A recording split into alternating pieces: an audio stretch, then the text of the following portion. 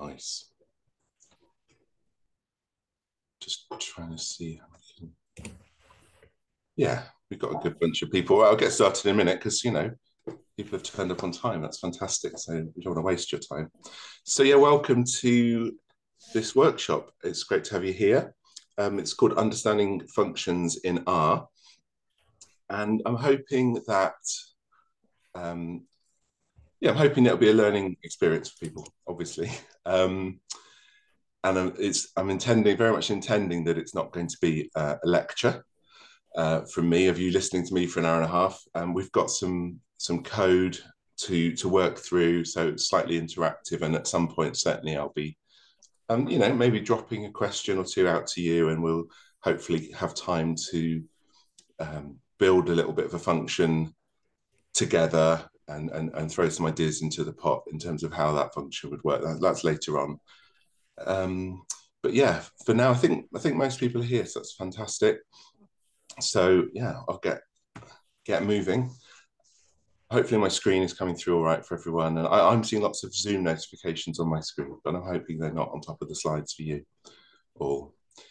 So some intentions for this morning then. I want to get you writing some functions, or at least running some functions that are already there in the code I supplied. Hopefully you got an email from Bianca yesterday afternoon with a kind of instructions, if you like. If you want to download the Git repository that I've made for the materials for this session, the instructions for that in the email. If you're stuck on that and you want to do it this morning, maybe just ask in the chat, and hopefully someone else will give you a pointer on that. But it's not essential. But I kind of feel like it's nice if you've got some things to play around with during the session to join in. So yeah, we're going to be playing around with some actual R code.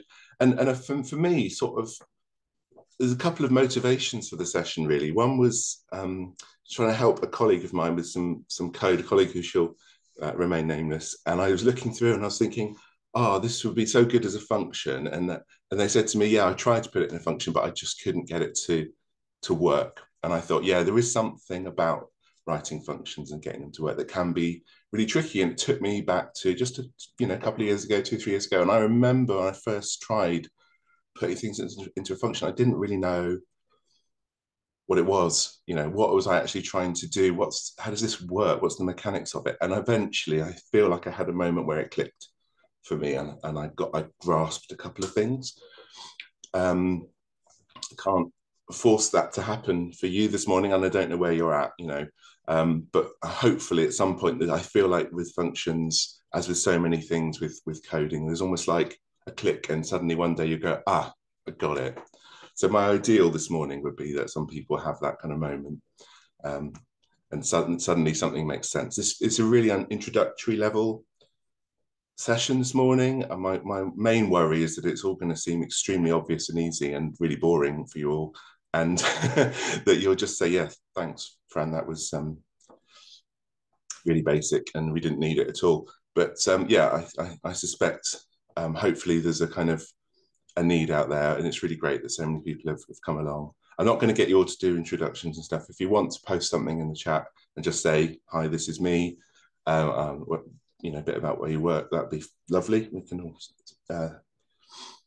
learn from that. And one thing I did want to invite you to do actually at the start is totally for yourself, not for me, not to share really, is, think about what is it you've come here for this morning. Is there a particular question? Is there a particular issue that you've been wrestling with? And then maybe at the end of the session, if that question hasn't yet been answered, or if it has, and you want to just let me know that. I'm hoping we'll be finished with the kind of content, if you like, by about 11. And I'm really happy to just hang on then for another half hour, just informal. If anyone just says, look, can you just go over that bit again? Or, I didn't really get my question answered, that'll be fine.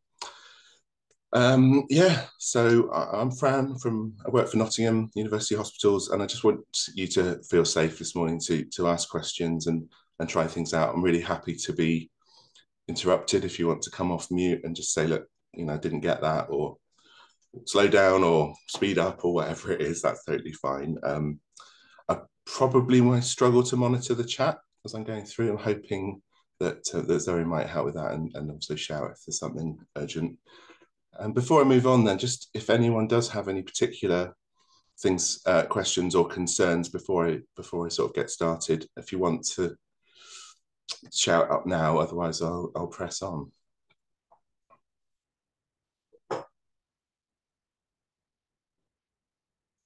Great. I'm gonna take that as we're all here and happy, and yeah.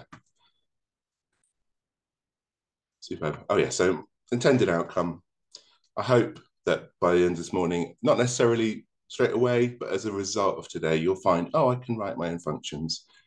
And, you know, when they're useful, when you think, oh, that, you know, this would be a good case for turning this code into a function, that you'll be able to either, you know where to look, know who to ask, or feel like, yeah, I can do that. We're going to start off going through some code that's really, really basic and completely useless, but just to get the hang of, okay, how do we put a function together? What does it look like? A couple of thoughts from me. What is a function anyway? Function arguments are one of the things that I really got stuck on. I found that was the thing that didn't click for me. And, you know, different people have different mental models, and it might be really obvious to you. But for me, I needed some time to work out what the arguments to the function do, and I'll explain what that is when we get to it. One of the really useful things about using functions as an analyst, or as, you know, a data scientist, whatever in your role, is that quite often without them we find that we write quite repetitive code, and one of the really useful things that functions can do is help us to neaten that code up, make it more reliable, and so on. We'll go through that towards the end, and that's just right at the end, just a reminder of why these things could be useful, and then hopefully, as I say, a little bit of time for questions. I'm gonna switch over to RStudio, and you're welcome to join me too, or just watch. Hopefully that's still sharing, and you can see my RStudio. Shout if not. Just your presentation slide. Okay. I'm going to have to stop sharing and share again. I think that's the simplest thing to do. Apologies.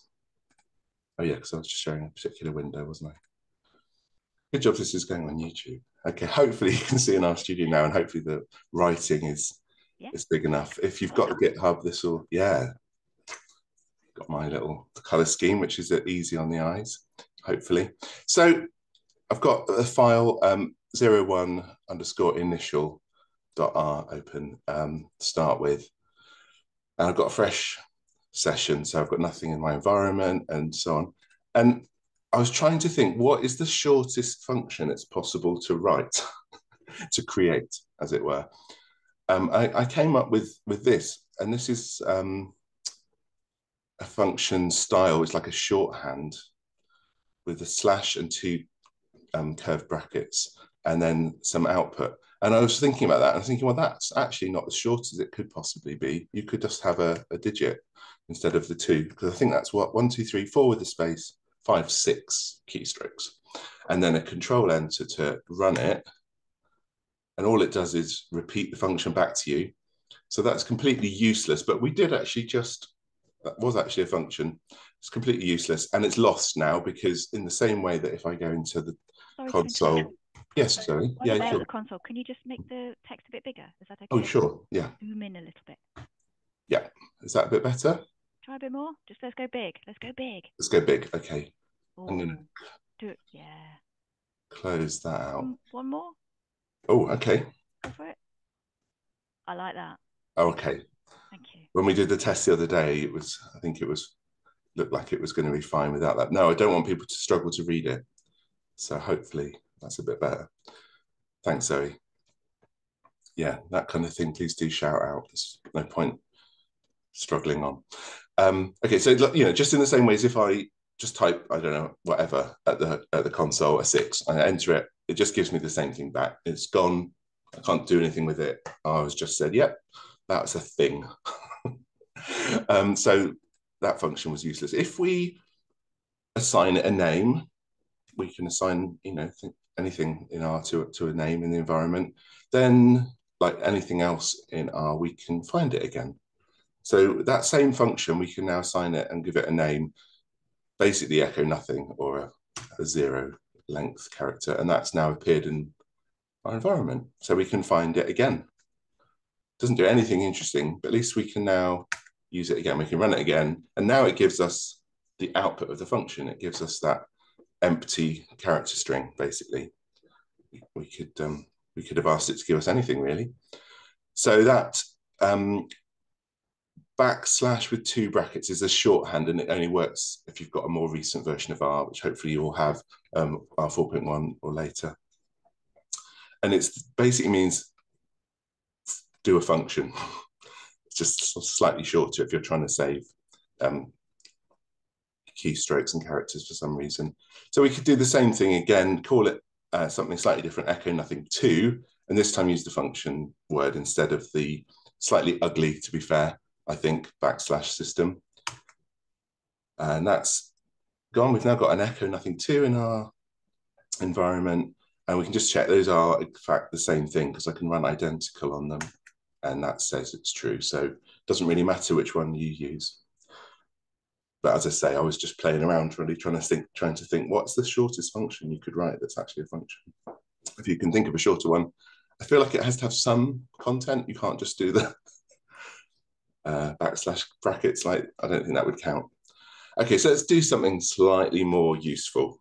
Still pretty useless, but anyway, if we make a new function and we give it an argument, so that's like an input, we're going to say, call it X, you can call it anything you like, really. We're going to make a new function called echo input, and it's going to take whatever X is and just repeat it back to us, right? Really not very useful. There we go, echo input. Now we can run it, but we need to give it something to work with. It's expecting an X. So let's just say we give it the number 6. What's it going to give us back? Should give us back exactly what we put in. 6, there we go. Hopefully you can all see that happening in the console. This is thrilling stuff. But we could put anything in there, really. We could ask it to do the calculation of some other functions, you know, for example, from base R. All the numbers from 1 to 10, what's the average of them? You know, and actually in that, you know, echo input is doing nothing here. It's purely repeating back to us whatever we put in. We could even ask it, okay, what does a different function look like? And so sample is a function in base R. I expect many of you've used it for getting a random sample. If you just give the function name without any brackets, it kind of gives you back the definition of the function. It's like the code that made that function in the first place. So what does the code that makes the function sample look like? Again, the echo input here is kind of doing nothing. That's the function definition. We don't need to worry about it. Okay. Let's try setting a value in our environment. We're going to create something called X and just give it the number 5. If we try and run echo input, remember it's expecting some input. If we just try and run it without giving it that input directly, we get an error. Okay, it's not happy. It tries to give you X, but it hasn't got any X to give you. Okay. But we can call in that value from the environment we've just created, that number 5. We can say X equals X. What do you think is going to happen? 5. Brilliant. Okay, and this was, I'm sorry if this is kind of totally obvious to everyone, but it might not be. The important point here is that it can be really confusing when your argument is called the same thing as the object that you're giving to the argument. So if you're calling something in from your global environment, this value of X here, even though it's called the same thing as what it's called in the function, they're completely separate concepts. The X before the equals is a really separate concept from the X after the equals. If we do something slightly more tricksy, let's create something called Y, and again, highly fascinating, number 5, and create a new function, multiply input. But strangely, it's not very good practice. I'm only giving it one input. of x. It's only expecting one input, but then I'm asking it to multiply that by y. Okay, let's create that function, control and enter. Okay, if I try doing multiply input with a 6, I'm sure you can work out what it's going to do. It's going to give us 30. It's actually not going to error because it hasn't found y within the function, but then it goes and looks for it outside in your global environment. And I'm going to suggest that when we're writing functions, doing things like that isn't great, really. But R will be very forgiving. It will look for y in the global environment. Why won't it look for x in the global environment? I wonder. Feel free to jump in if you want to say what you think.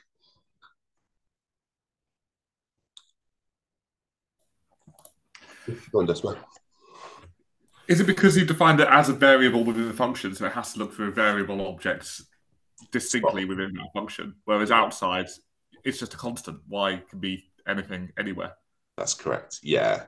Yeah. So within the function, it's x. It's kind of the x that it owns is very particular, and it can't replace that with something from outside by automatically. Yeah. So the x within the function means something very specific within the function. To jump in there, it doesn't occur to me. So I'm guessing this also has to be a character with a function. You can't tell it that 6 equals 5 because you've defined your variable name as 6. It doesn't like digits as names. We could try that though. I think what you'll have to do is put it in backticks. It might work. I'm hoping it will tell you that it's logically stupid. Well, I think when you make, so if I try and use 6 as a thing, I think you're right. I think that would definitely, it's already giving me an error in RStudio. It's saying you can't call it that. We're going a bit off track, but I think if you put it in backticks, and this counts for things like column names in data frames, things like that, that kind of saves it from being treated. It's almost like turning it into a symbol, actually, but I think rather than a character. But basically, I think, yeah, it's allowed that. And then if I go multiply input 2, hopefully we're going to get 6 times 6 back. No, hold on. Yeah, we're going to get 6 times 5 because it's going to times this input, this real 6, there's actually a number by whatever y is, which exists in the outside environment. We should get 30. Yeah. So that makes sense. So it's not, it doesn't like a pure digit as a name. R doesn't like that in any context, I don't think. It'll have to be backticked to be a symbol or quotes to be a character. I think that's a fair summary. Okay, thanks. Well, this is part of what I want to do this morning is kind of let's play around and see what we can do and what works, because I think that's certainly the way I work best is by breaking things and going, oh, that didn't work. Okay, why not? Okay, I'm just switching between windows again now. Cool, so we wrote some really basic, completely useless functions there. We've had to play with some arguments and we started to think, okay, there's a difference between what the variable's kind of treated as, called within the function, and something that lives outside of it. I was trying to think, well, what is a function anyway? And you can come up with your own version of this, but I sort of felt like, for me, it's like there's a task I want to achieve, and I'm going to put that in a capsule. It's like the encapsulation of a task. And later on, we'll sort of run through some of the reasons why that's useful. What's the benefit of doing that? But for now, I'm kind of feeling like it's like we've put this task in a capsule, and it should have everything it needs to complete the task. Like if you were going on a space mission, you kind of need to have everything with you. That's what we're aiming for. So that's one way of thinking about it. And the argument, so the argument is like what you put between the brackets. When you're calling a function, you're going to give it some arguments depending on how the function is defined. Some functions don't need them. Some functions have got loads. I think today we'll stick to 1 or 2. So these are the inputs, the things you're supplying to the function. And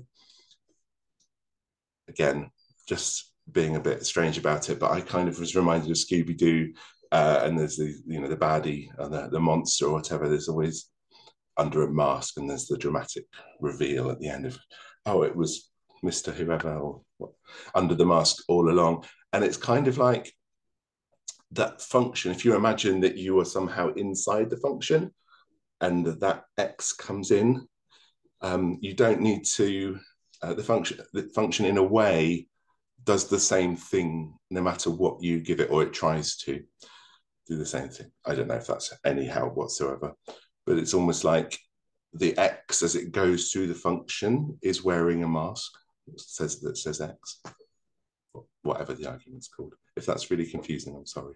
It's a bit backwards. Okay, so my next little story is this random security guard that I've invented called Fenella. I was trying to think of something that sounded a bit like function, and I thought, no, I'll just call her Fenella.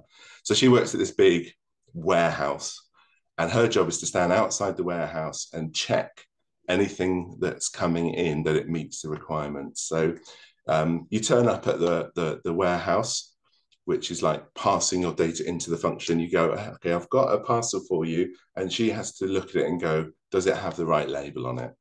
You know, I'm only expecting X's today, and has your parcel got the label X on it? If so, she'll let it come in, and if not, she'll say, well, no, sorry, not expecting that today. Okay, so we'll thinking about that. Fenella's job description, you know, these labels are kind of defined when you create the function. So when you write it, you think, okay, what does this function need? What am I going to expect? What am I going to accept? Fenella's kind of, again, indulge me here, she's kind of outside the warehouse. She's kind of stood at the gate, checking what's coming in. She doesn't need to look inside the box yet. That happens when it gets inside the function, inside the warehouse. The contents of the box only really get dealt with inside. That's a slight oversimplification, but whatever. What happens if you try to bring in a parcel that has an unexpected label? And you might jump to the answer there straight away. Well, it's going to be an error, and I think you'd be right. What happens, I'm going to ask you to think about what happens if you don't supply a box for a label that's been expected. So let's say we're expecting an X and a Y, and we only expect an X. We only supply an X, sorry. Wonder what's going to happen then. Might think we're going to get an error. We'll see. Slight trick question, that last one. Okay. I really should just share my whole window instead of sharing screen instead of sharing window at a time. Anyway, I'm going to go back to RStudio and have a little play. I've just seen a comment in the chat about zooming in, but hopefully we dealt with that already. And it's more readable now. Yeah. Okay. So hopefully this is going to work. Back in RStudio, we've got file number 2 open now. All of that shorthand earlier, you know, forget about that. We're going to use the more standard format with the full word function followed by the arguments within brackets and these nice braces, which just mean you can put more stuff into your function definition. Oops. And everything that's between those curly braces kind of counts as the content of the function. So thrillingly, we're going to create a function called divide, which takes 2 inputs and divides the first one by the second one. I did divide instead of multiply because it kind of matters which way around you put them. With multiply, you can get the same answer either way, right? Okay, create divide. Seemed to work. Give it a try. We're going to give it a couple of numbers, 3 and 4. 0.75. Hopefully no surprises there. Oh, do you know what I should do? Let's just do a quick restart, actually. Clear that environment. Bear with. My R is really slow to restart. There we go. I've got a little mascot when I start that wishes me luck and stuff like that. Okay, I'm going to create divide again because we just lost it. Got that, all still good. Okay, now let's put a Y in the environment. What's going to happen if we try and get it to use that object from the global environment? Oh, doesn't like it. Okay, because this time it's expecting a Y as an argument. If you remember when we did this before, the y only existed inside the function. So then it called it. When it's expected as an argument, our friend Fenella, the security guard, goes, nope. So now what if we divide 3 by y? Just to be clearer here, maybe I'll just do this. X equals 3, y equals y. And we just use this, sorry if this is obvious, but we just use a single equals there. We're not trying to test if something is equal to something else. We're just saying this symbol gets given this value. So divide x and y equals y. I'm hoping, yeah, basically same thing as we just did. If we put them the other way around, we should get the reverse thing happening, because now it's gonna, yeah, 1 1/3. Because R will process the order and the arguments in the order they're defined. And I guess this is the kind of thing where you think, well, hold on, I've given it y first. Yeah, but you've given it the value y, which is 4, and you've given it first, so it's going to treat that as x. That's the label on the box. Okay, hopefully with me, just shout, put something in the chat if it's like, what? Okay, z, let's get wild, let's create a z, and now we're going to divide 3 by z. Simple as 3 divided by 12, 1/4. If for some reason, and this can happen, you kind of end up needing to supply arguments in a different order, then you can do that, but you will need to name them so that the function, so that R knows which value to apply. So this looks really messy now, but hopefully you're bearing with. We're going to say the argument y has got the value z, and the argument x has got the value y. Okay, I'll give you a sec, just think about what you think is going to happen. What's z? What's y? What's the values we're supplying? I'm going to work it out myself, actually. So y is going to get divided by z, and we should get 1/3. Yes. I confused myself then. Let's do a different function. Half. So let's say we create this and we tell it to expect an x and a y. But in our function, we then just create a new variable z. Within the function, you can totally do that. And then actually what our output will be, it'll be the last thing we do in the function, will be x divided by z. Okay, let's create that. So at this point, hopefully you're thinking, hold on, what's happened to y? Let's see. Okay. If we supply one value, the function is going to treat that as x because that's the value it's expecting first. What are we going to get? Let's say 6, and we're going to halve it, and we get 3. So obviously, it's using the value of z that you've supplied. Not that you've supplied, that's already hard-coded into the function. And we could end up doing something really silly like this. Half 2, it's expecting some inputs, but actually in the code itself, I've made it so that it doesn't really matter what you give it. It's going to hard code those things to certain values, and it's always going to give you the same answer because it's not going to do anything with your inputs. Half 2, and I can just run it now without any arguments. It actually doesn't need them. So this is what I do. I just play around and say, well, can I break it? Or if actually it didn't break, weird, why not? Okay, so running that, all it's going to do is do 4 divided by 2 all day long. Doesn't matter what you send. This is really silly. So at this point, we might as well not have any arguments at all if we're not going to use them. What I'm trying to get at is really when we're writing functions, we want to try and keep those functions as pure as possible. So the idea is that it will use every argument that it needs in some way, and it will only rely on its arguments. It will only rely on its inputs. And ideally, we want it so it's not relying on stuff that's outside in the global environment, because that makes it, more unpredictable, I guess. So the more you write some pure functions like this, the more robust your code should be. And just finally then, because this is something that can trip people up sometimes, it's totally fine when you're writing a function to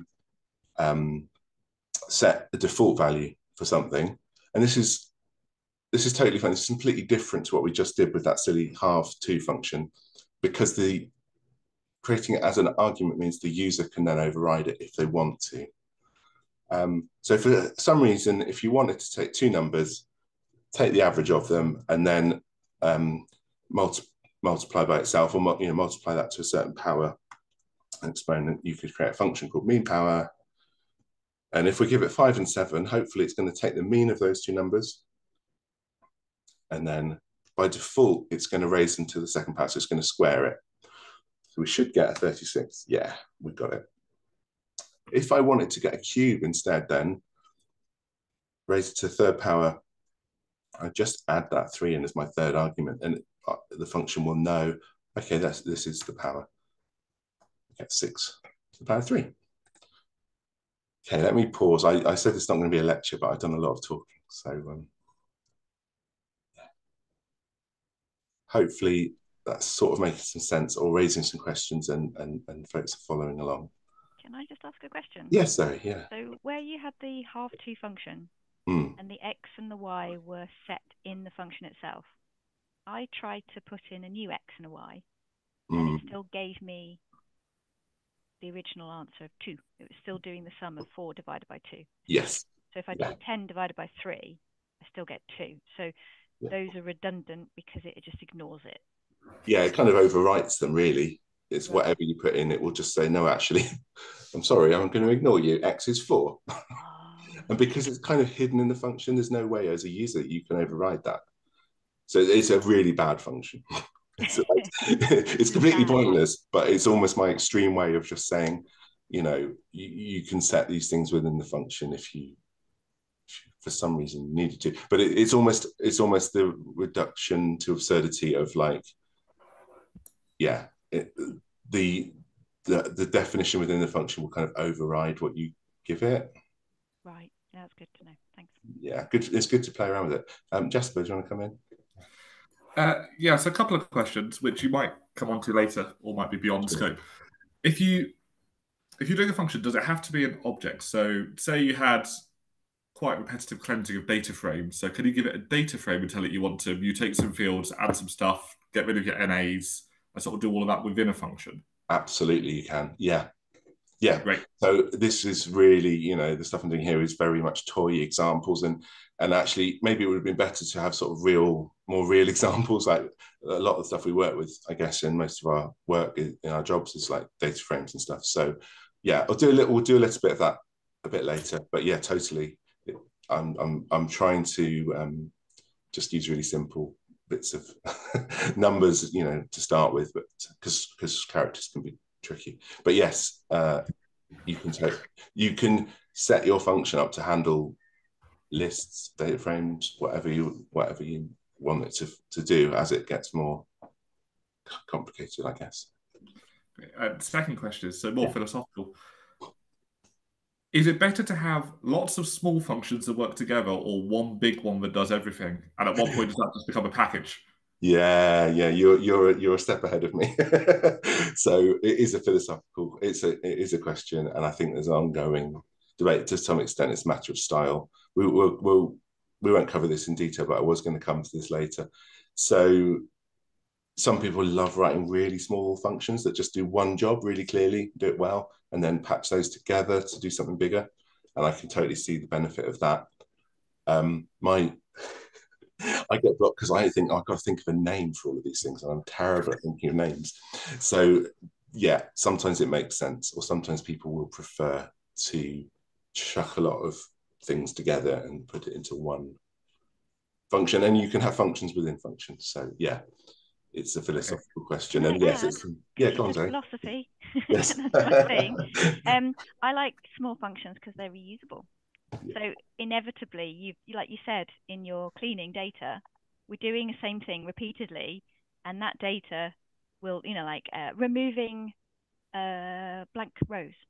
So the janitor package has taken that removal of blank rows and made it a function, and then you can use it on all of your data. So think about reproducible analytical pipelines, get it in there. Yeah. You start off big, you start off specific, and then you kind of go smaller and smaller and smaller and go, oh, actually, that could be used over here. So it's a process. Sure. I've not heard of the janitor package. Oh, it's brilliant. Put it in the chat, Zoe. It's yeah, really yeah, good. I'll give you a link.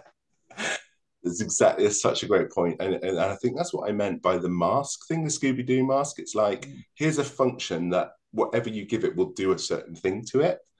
And you can pass in this data frame or that data frame, and it'll try and do this.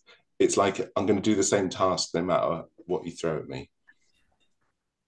I think the mask thing might be confusing, but anyway. Okay, let's get back to the slides. Okay, so we've been through that. Yeah, so a bit like you were just saying, Jasper, so I had that picture of the space capsule before, but I kind of think sometimes, I see this a lot. I don't know if you see it. I think since the supermarkets started charging for carry bags, sometimes you see that thing where someone's forgotten their bag and you see them leaving the shop with like stuff piled up in their arms because we don't want to pay 15p for a bag, or we don't want to have another plastic bag. So we're kind of carrying all this stuff. And I feel like our code, capital R code, can sometimes be a bit like that in our work. Like we can just have a whole list of stuff that we're trying to do. It's like piled. And what a function can do is kind of wrap all that stuff up, put it in a bag, and it makes it transferable, makes it portable, makes it kind of, you can give it a name, that kind of thing, and do the whole thing in one go. So yeah, I think, I don't know what the seagull's doing there, but instead of your space capsule, if a carrier bag appeals to you more, then you might like that. And I kind of feel like those curly braces that wrap the function, the content of the function, I kind of think of those as like the handles of the bag, and everything that's inside lives in that bag. So yeah, function can contain a lot of tasks. Is that your point, your question, Jasper? Or it can just do one task really well. And I don't think I've got scope today to really go into necessarily the pros and cons of both of those. It can be personal style, it can be depending on what project you're doing, how big you make your functions, how long they are, kind of a matter for you and your own conscience. And so we might disagree with me on that, but yeah. So like if you've got code that looks like this, and this is not in a function, it's just lines in your script, you're going to go through one by one, run that line, wait for it to finish, run that line, wait for it to finish, bring in some other data from somewhere else. I don't know, I just invented this code, bind them all together. You can just chuck it all in the bag and say get data, and you can literally just move it all within the function, and it will just run all of those things for you one by one, basically, as long as they work. So I'm assuming that when you source data input one, you get an object called data one. That's just trust me on that. I really don't like sourcing things. But yeah, you could, if you want, put it on a function. You only have to run that function once to create it, and then run the next line, and you've got your data out. So it's kind of 2 hits on the keyboard or whatever you do to run your lines, rather than 7, 10, whatever, however many lines of code you've got. And it's kind of got a nice name, get data is a bit boring, but you think, well, okay, what do I need to do now? Okay, first of all, I need to get my data for my report done, So that's really, if I was going to sum up this whole this whole session in one slide, that's kind of it. You can just chuck it in the bag. Okay. Sometimes you hear people say, I haven't gone and found the source for this, although I've seen Hadley Wickham say it. If you find yourself writing the same thing more than twice, so you're writing it for the 3rd time, it's time to turn it into a function. And then I would add, if you find yourself using a function in more than one project, you want to add it to a package, and all the packages is like a bigger carrier bag. It's like the boot of your car with all the plastic bags in it. And again, packages then really enhance that portability of stuff from place to place. So if you've got really repetitive code, not always straightforward to do, but using functions can really help to tame it and check it and improve it. So we're going to run through an example. I'm just going to get started on some slides for now, and then we'll switch back to RStudio, and I will be asking you to do something with me in a minute if you're up for it. So maybe many of you are familiar with dplyr package, and it's got this nice little data set built into it, which you can, once you've done library dplyr, you've got access to Star Wars. It tells you some stuff about a load of 87 characters from the first 6 Star Wars films. They haven't updated it for the more recent 3. Okay, so that's what that looks like. Okay, let's say we want to find out what the average height of all the droids in Star Wars first 6 films is. So Star Wars, filter it, just get the ones where it's a droid, and then let's do a summarize. This is all dplyr stuff. Create a single column out, which gives us the droid mean height. And I've put a remove NAs just in case. I don't think you can have a droid that doesn't have a height, but anyway, just in case there was some missing data. There we go. There's our summary. So the mean height, I think this is centimeters. Mean height of all the droids in Star Wars, 131. That's pretty good. Okay, well, actually, do you know what? My boss has just said he really needs to know, or she really needs to know, what's the average height of all the Ewoks. So I'm going to copy that code and paste it and just change droid to Ewok, okay? I know what's mean height. Fine, filter species, summarize. Oh, okay. The Ewoks are shorter than the droids on average. That's probably to be expected. But have you noticed the semi-deliberate error here? Because I copied and pasted, I just changed one thing. I changed it to Ewok. I didn't actually change what I call my column. Maybe it doesn't matter. Still got the right answer, I hope. But you know, there was more than one thing to change there. So I'm now saying a droid mean height is 88, and that's not what we want, right? We want it to say Ewok mean height. So let's try again. Okay, so I actually had to change 2 things. If I wanted my output column, my summary column, to have the right label. So this is one of the main things I want to achieve this morning, is thinking about, okay, if we've got some repetitive code, how can we turn that into a function which is going to help avoid those kind of copy and paste slips that we can get sometimes? You know, I might have ended up putting the wrong height for Ewoks into my report then if I wasn't careful. Okay, so here's the original code from the previous slide. The first step is just chuck it in the bag. We can get rid of the output for now. Yeah, we can get rid of what that thing needs to be, the result needs to be called, and we're just going to give the function a name. Get species mean height, whatever. Give it a nice descriptive name. I don't mind long names. And purely what I've done really is take the content of that upper piece of code, put it within the brackets, and there we go. I've got a function. It's even more exciting than those first functions we did at the start, right?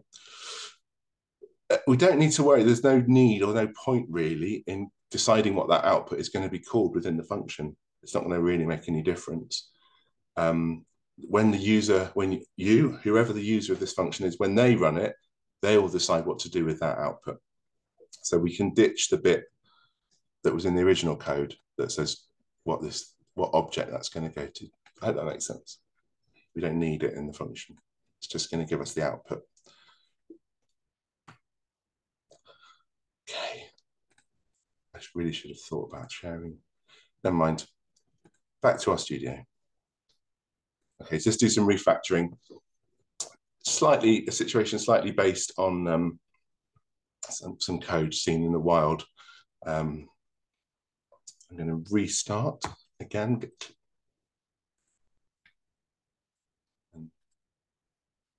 It's not good.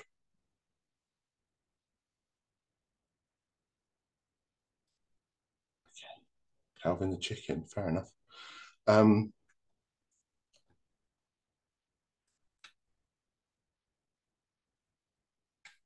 Sorry, bear with, my R decided to crash on me, which does not happen very often. Okay. Hopefully that's working all right now. Slow dplyr. I'm just going to do something a bit cheeky on the side here and hope you don't notice. I'm going to start setting a variable called film and create a whole new data set that has something a bit different around it. Okay. So here's some example code. Yeah. I'm going to use the Star Wars.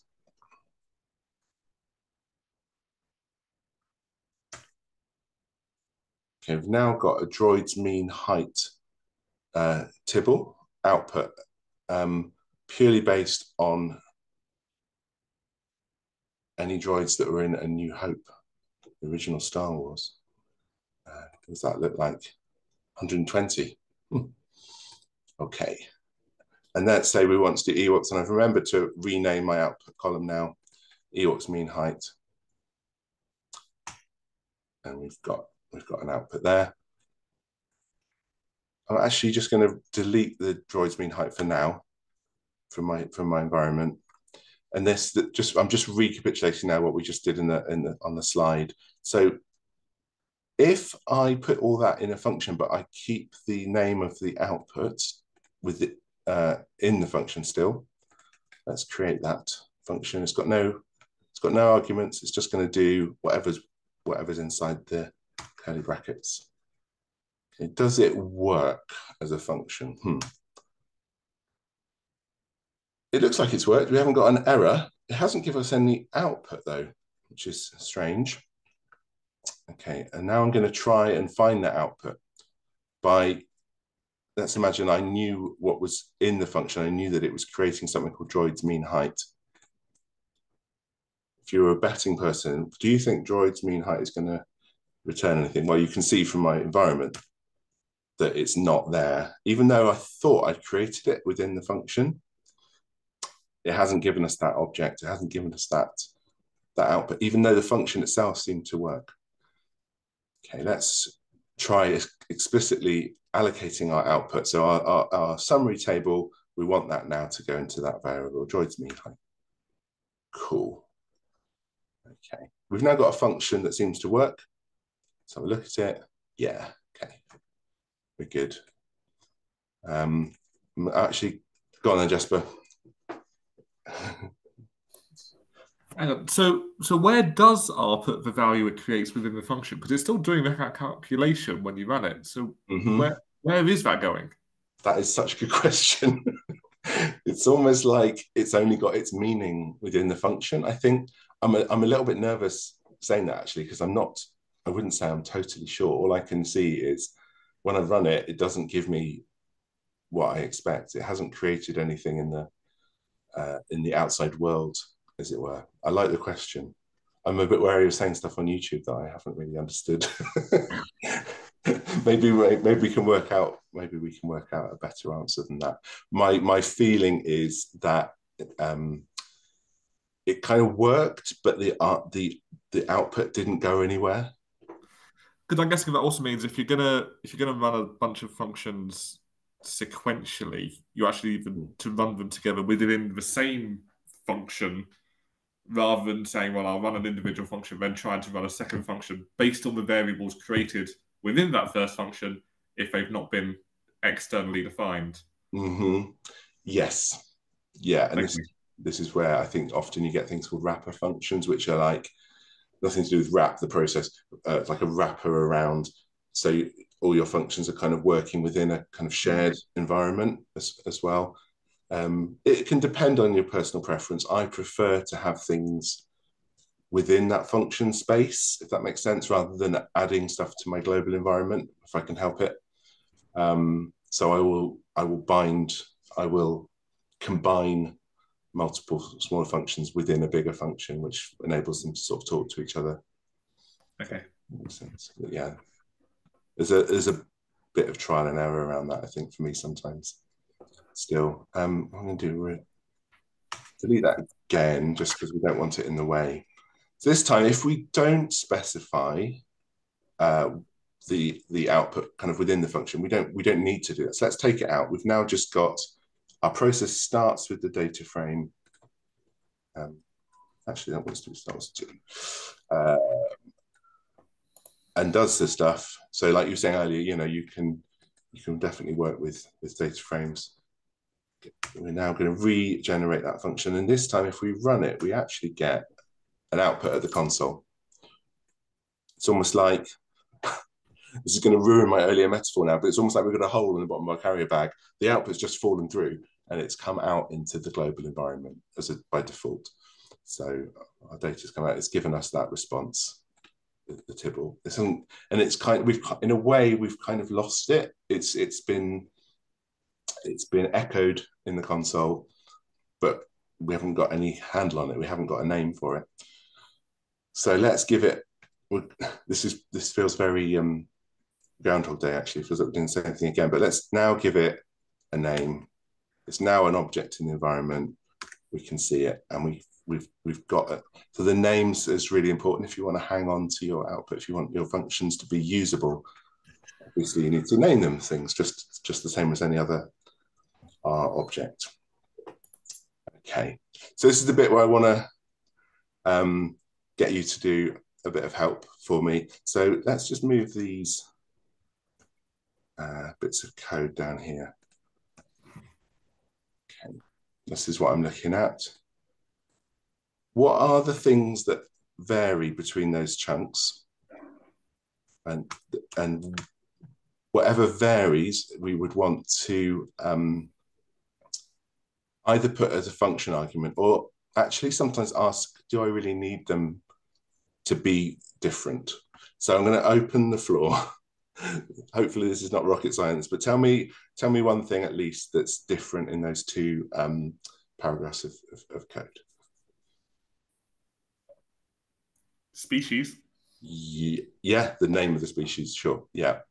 So we can go back and get our function. And this time, let's move species into an argument to the function. Okay. I probably don't want to call it species, weirdly. I kind of don't like it being the same thing as what it's actually called in the data frame. My species. Okay, so now my function, Fenella, is standing at the door of my warehouse and going, okay, I'm expecting something called my species. Where am I going to put that in the function? What am I going to replace with the variable my species? Let's say the word droid, right? Because that's the bit we need to change. That's the bit that's different on each one. I'm just going to leave it there for now, and we'll try that. Live coding, eh? Live coding. It's a test of whether I know what I'm talking about. So this time, what do I need to put in if I want the droid mean height? What do I need to enter into my function argument, do you think? My species equals droid. Yeah, thank you. Or in fact, I could leave that off, but let's do it this way for now. So I need the quotes because it's a character. And hopefully, yeah, that worked. So it took that input we gave it, droid, it replaced it within the function. It kind of said, okay, what's under the mask? And did the summary. Can we, let's just try something. I can't think of any other species right now, so I'm going to stick to, let's do human. I don't think humans really exist in Star Wars, but they do in the database. So yeah, okay, that works. So we can try adding different things, and we've got the same bit of code. It's functioning, it's working on different inputs. We might give it something that doesn't exist, and it might give us an empty answer or an error. Okay, can we think of something else we might want to adjust in our function here, get species mean height? Can you change the droid mean height to be a paste of my species, comma, mean height? You can, so yeah. You at least have a clear understanding of what's being kicked out. You certainly can. I'm going to leave that for now because I feel like, I'll probably get it wrong, but there is totally a way of doing that. So yes, it would call the output column something depending what your species is. For now, just to try and keep things simple, and because I think that's a whole other world where you start getting into pasting glue variables into column names and things, and you have to do strange syntax. What I'm going to do, just to simplify things, is just say, I'm going to call that column mean height no matter what input. Personal preference, yeah, as you say, there is a way of doing it so that it would rename that column something depending what you pass in. But yeah, that should still work. I think then what I'm thinking, if someone writing this function wanting to use it, is that I'm going to perhaps use my object name, use my output object name to tell me what's going on.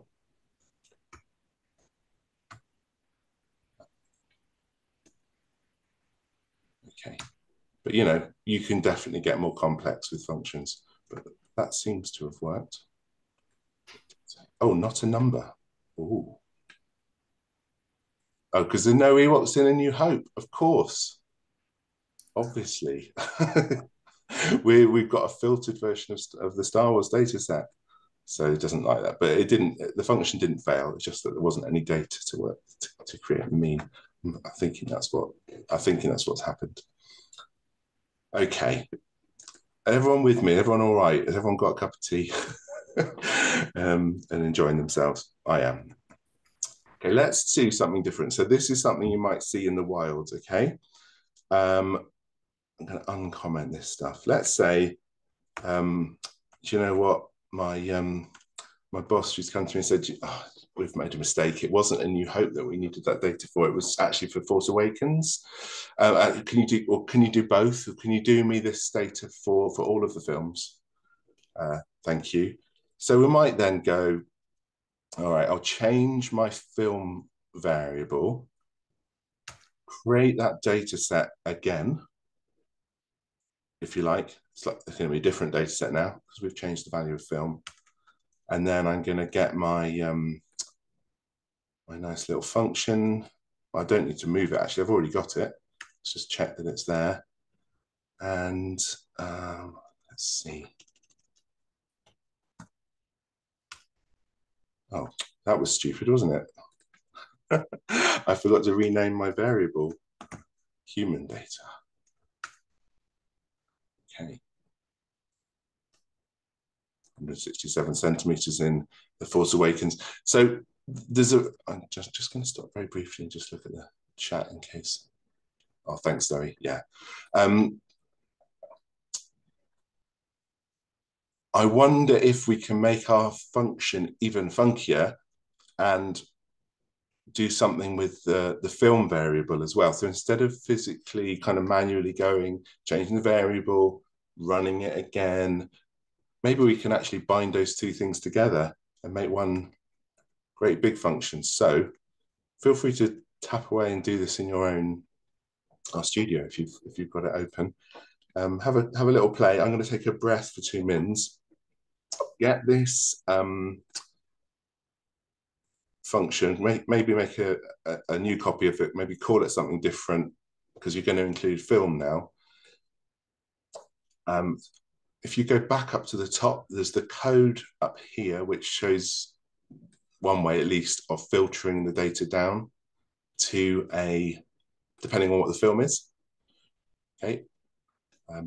You might say, well, actually, I want it to work for all films, the whole database. Can you build in a new version, a new version of this function that not only gives you an option to specify whatever species it is, but also specify what film you want to get the data from? I'll let you do that for 2-3 minutes and see what comes up, see if it works. If you feel like, I don't know if I can get people to share screens, but it'd be nice if people get something nice and want to show it off. As I say, I'm going to take a breath for 2 minutes and just let you have a play and see if it works, see if it's straightforward, see if you get a bit stuck. Remember, you're just putting the code in the carrier bag. Kind of. 211. Thanks, everyone. So we just had a fun time playing with Jasper's function, which looked fine to me, but wasn't giving what expected answer. It was working, it just didn't give us a number. And so my homework, or anyone's homework, is to work out what went wrong there. So just to summarize what we've been doing, we're saying, like, if you have some input, let's call it a data frame, and you're kind of doing the same sort of step multiple times, you know, I'm going to process it and I want to know the result for droids and I want to know the result for Ewoks, and maybe I only want to know for a certain film or certain films. use, in a way, you can save yourself the repetition, and you can actually fix problems in one place only if you turn it into a function, chuck it in the carrier bag, and work from there. So we can spot efficiencies. We can make our life simpler by only maintaining one piece of code rather than 5 or 6 or whatever. It kind of makes us clear what the inputs and outputs ought to be. And that comes back to that idea of pure functions. You know, am I relying on something being present in my global environment, or am I actually making sure that I input everything into my function that it needs? Not a topic for today, but quite often with functions, you know, if you're doing some important work, semi-important work, you can have assertion checks at the start to say, you know, I want to check that the film value belongs to one of the expected values, or I want to check that it's a character, or I want to check that, I don't know, you know, this is what I'm expecting something to be supplied as a number, that it is actually a number, things like that. You can do tests on the output before it goes back. You know, have I got the kind of output I'm ready to return back from the function? One other nice thing about functions, again, out of scope for today, but there are these other helper functions. So there's something called lapply in base, or there's the tidyverse equivalent of that called map, which, let's say you had a vector, you know, and you create a vector of, we're using C bracket, and you could say C Ewok, comma, droid, comma, human, comma, all the other bizarre species, and then pass your function to that vector, and it will go through them one by one and do your function for you. So there's a really nice way. It's kind of like creating a list of outputs. That's again a topic for another day. So, as I said at the start, when I first tried writing functions, I went through absolute nightmare trying to understand what is it. And I think one of the main things, as I said, for me, was the difference between what you call something inside the function and what it's called when you supply it. So you can have things like the function can be expecting x equals x, and I just think, what's the point? Why can't I just give it the value? What's the point in using a variable? I actually didn't know anything about programming, because using variables is kind of like an essential part of that. But eventually I just didn't get the point. Like, well, how is this helping me? I'm just writing more stuff that's more complicated, and I'm creating abstractions when I'd rather just stick to what I know. It doesn't matter. I don't care if I'm pasting something 5 times and changing a line in each time. But eventually, you know, I realized the sort of power of that abstraction. The blocks kind of clicked together for me, and now I just use them all the time. It means your code works harder for you. You can transfer it. You can use it in different situations. You can get it to work with different inputs and so on. And so functions are really useful for us as data scientists. Hadley Wickham and co, who I'm not going to argue with in their book for data science, naming things is really useful, because sometimes you revisit your code. I was talking earlier about, you know, being kind to your future self. You reopen a project that you last touched 6 months ago, and it does things, and you think, why is it doing those things? What's this for? And actually just naming is a skill in itself, and giving your functions like a really evocative name that summarizes what it is they're doing just makes your code easier to work with. You can put it in comments for sure. Just if you're working with a standard sort of script of R, you can do that. But names are really useful, particularly when you're transferring things around using functions in different contexts. Yeah, like I said, someone comes back to you and says, actually, we need to do this analysis slightly differently. We need to put in some sort of exclusion. You know, we now need to put in an extra filter line or something. You've only got to change it in one place. You fix it in the function, sorry, you run the function again. You've only done that work once. Remember a few slides back when I did that copy paste thing, and I thought, oh, I haven't updated the output column name. You know, when we copy and paste, we really open ourselves up to little incidental mistakes, which can actually create quite a lot of problems in working with data. So I think functions help us, Hadley says, eliminate the chance. I mean, in a way, you do, yeah. If your function's right and you use it, then you eliminate that copy and paste issue.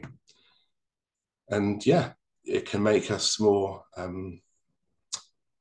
We can take our functions from project to project and increase our productivity. So, and that comes from the R for Data Science book, which I've linked here, and that's that same text again. And I realized that you could summarize these points, because functions help us do our jobs well. They help us with naming, they help us with efficiency, they help us with accuracy, and they help us with transferability. And I think that's quite neat. If you look at the letters there. Yes, basically we're there. I've put just a couple of resources in if I think of others, or if you want to suggest other things that you found useful, let me know and I can update the project. There's some recommendations on naming functions in a sort of, it's like a work in progress sort of online book that I think Hadley Wickham from Tidyverse is writing, maybe with other people as well, that's kind of explains a lot of the design decisions that they've used in the main Tidyverse packages, dplyr and all the rest, on how things are structured, how functions are built, how they decide what order to put their function arguments in and that kind of thing, how they deal with default values and lots of other things. And they've got some nice recommendations on naming functions, because as I said earlier, that's where I get stuck. I just cannot be bothered to think of another name. So yeah, lots of things we haven't covered today. The detail of like, should I put all these things in one big function, or should I have lots of shorter functions? I think there's pros and cons on both sides for me personally, but I think tending towards shorter is probably good, easier to debug for sure. I haven't really talked about those assertion checks that I mentioned, checking that arguments are in the format and the type that you want them to be. The whole other session you could have on passing functions to other functions using map and things like that. Using anonymous functions, so that backslash format that I used right at the start, backslash, that could be really nice if you just need a throwaway function. Let's say you're creating a new column in your data frame with mutate, and you just need to pass a little function to one column and get it to create a new column. That shorthand thing is a really nice way of keeping that kind of code nice and concise. Really big topic of writing tests. Again, the simpler your function is, the kind of easier it is to test. Testing is a really important thing when you're writing packages that other people might be using. That's a whole other topic. And then, yeah, if you've got functions that you're going to use again and again, why not put them in a package? And there's lots of really useful functions in a package called use this, which I think Zoe plugs quite often. That can really help with building a package. Again, when I first tried, I just thought, this is silly. I cannot think of any reason why I would need to build a package. I'm not that kind of person, I'm not inclined that way. But again, eventually it clicked. And I thought, oh, do you know what? This is really useful to learn how to build a package in R. So yeah, that's again a topic for another day. And for now, thank you very much for participating and attending, and for all the, being along for the ride. And that's it.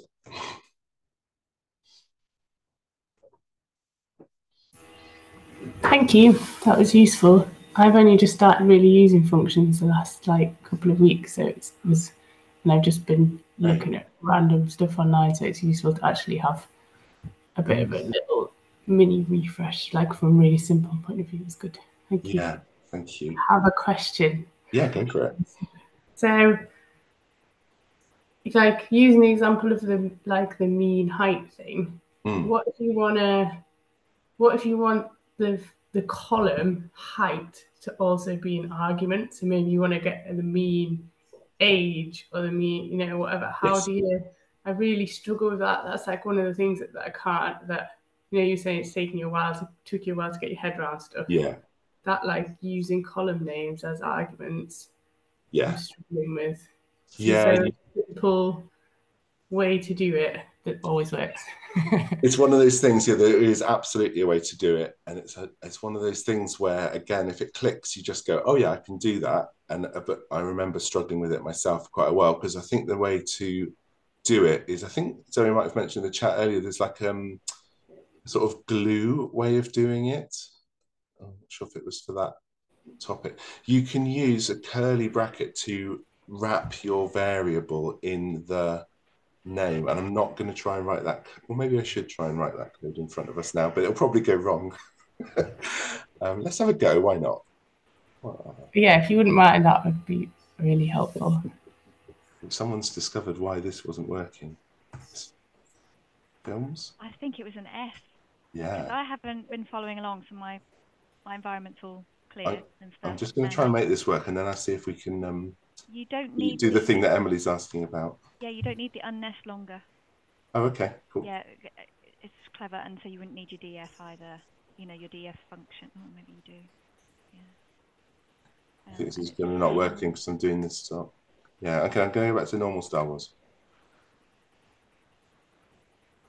Yes. Normal Star Wars. I was being a bit over complicated. So if you're under pressure, don't worry. Under like pressure of if we wanted to change the output column, I'm going to just see if this works. Hold on. It's going to be mean. I've got to put it in quotes. Make it a character. What are we doing? You know, let's do it as a Z. I think we need a special equals. So Z, let's say Z is going to be what it is, the column we want to do the mean of. Yeah. I suspect this isn't going to work because I've forgotten something important. But let's see if it likes that. And now I can never remember whether it needs to be quoted or not.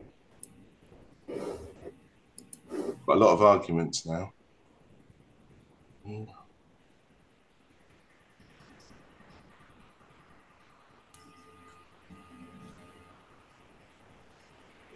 Goodness. No, that's got to be quoted because it's not an object we know about. If someone knows how to do this, then shout, because it's actually not that complicated, but doing it live, I'm fairly sure that I've got the first bit. Right, so those single curly brackets will say whatever that variable is, put it in here. Maybe I don't need the colon. I think I do. So what does the colon do? Brain fade. It's when you have something complex before the equals, because normally that would need to be a symbol, wouldn't it? You'd normally have to do something unquoted, like mean height, you know? Yeah. To do the quoted bit. Let's keep it simple for now. Okay. Let's do this. I don't like $signs, but let's try that. I think it doesn't know what Z is unless I make it important that it's part of the data. Shoot. Uninitialized. Yeah. I know. I don't know. I'm going to guess again. This is what I've just been trying to do when you asked me what I'm doing before. This is what I'm doing. Yes! Victory! Okay. So that's why I don't like $signs, because actually, if you do $Z, for me, it doesn't work. When you use the double brackets, it means you can put a string, a character in as the column title. Okay. I think that's worked. And I didn't need the colon equals either. Well, you still called it mean Z rather than mean height. Oh, yeah. Oh, that needs to be paste or glue, doesn't it, that bit? So you would use the glue package to mean and then the name. But that should work. There we go. Oh, no, it does. I did need the colon. Colon equals. Okay. All right, cool. But that what it does, it uses glue by default if you use those curly brackets. That's been in R in dplyr for a couple of versions. I'm chuffed with that. That's cool. Thank you. That's Something like that. Wow. I'm not sure that's totally the smoothest, neatest way of doing it, but I think it works. Can you paste it in the chat, please? Yeah. So for the benefit of the recording, that symbol of the colon and the equals is called the walrus. Matt Dre mentioned it, and I was like, oh, the name stuck, but I didn't know why. The long teeth. So I looked for it, and it's called non-standard evaluation and walrus operator and curly. I've pasted something. I was going to say, there's a really good link about it out there somewhere. Oh, that's saying how you do it. So it's about tidy evaluation. Yeah. It's gone really like advanced in this. Yeah. No, it's a great question, Emily, because that is exactly, you know, I said earlier, oh, we won't bother with that today, it's out of scope, but it's one of the things that does prevent people from using a function. It's like, well, actually, I do need that bit to change, but I can't work out how to make it change. So that's totally, I think that's actually in scope today completely. Thank you, Zoe. That link in the chat is perfect. Everybody, I will stop recording. We can keep the talking afterwards, but just so you can do that. I'm going to finish on a victorious note, right? It took 5 minutes, but we got there.